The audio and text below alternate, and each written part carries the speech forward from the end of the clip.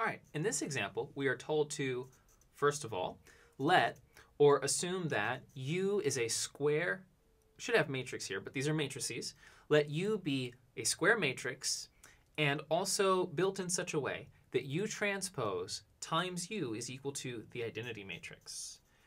If we assume all that, prove that the determinant of U has to be either plus or minus 1.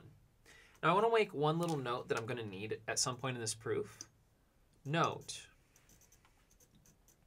the determinant of U equals the determinant of U transpose.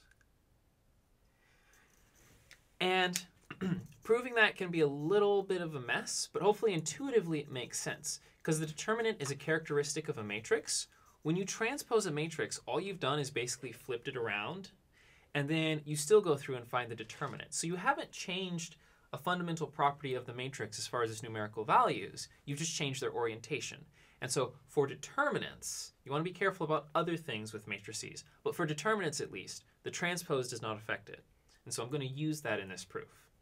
Okay, well, first things first, I want to show the determinant of U is plus or minus 1, but I know that U transpose U equals I.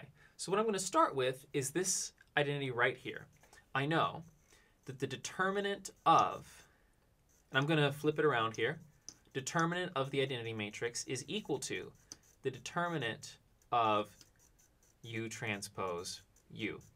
I'm basically taking this and taking the determinant on both sides.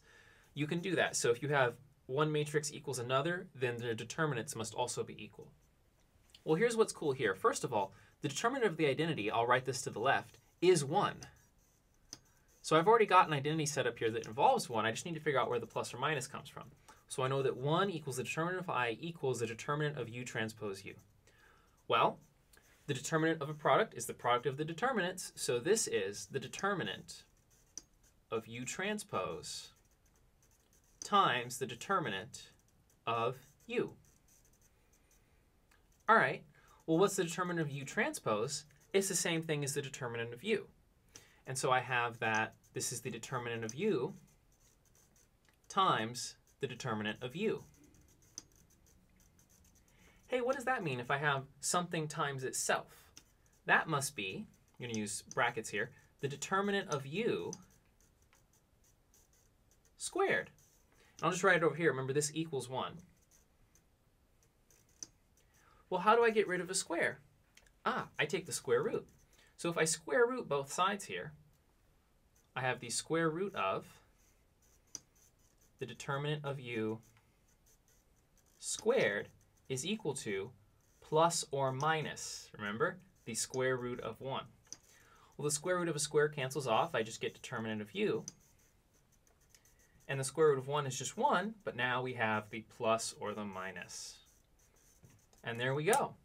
So if you have a matrix such that its transpose is its inverse, because that's what this means, right? U transpose times U equals identity. Well, then the transpose must be the inverse, because when I multiplied it by this matrix, I got the identity. Remember, that's what an inverse means. It's the thing you have to multiply a matrix by to get your identity matrix. And so if you have a matrix that's like that, it's square, and the transpose is its own inverse, then the determinant of that matrix will always be either plus or minus 1, which I think is kind of cool. And this proof has been laid to rest. Tombstone, proof is done. There we go.